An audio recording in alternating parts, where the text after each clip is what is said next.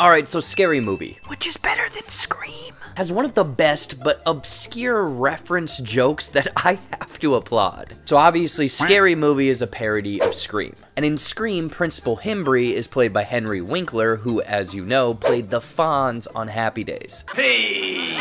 Now, Scary Movie has Principal Squigman, played by David L. Lander, who played Squiggy, a parody of the Fonz on Laverne and Shirley, which was a spin-off of the Happy Days. A whole lot of interconnectivity. But the fact that the Wayans brothers got like that obscure with the parody elements is like, that's kind of cool, right? He's absolutely right.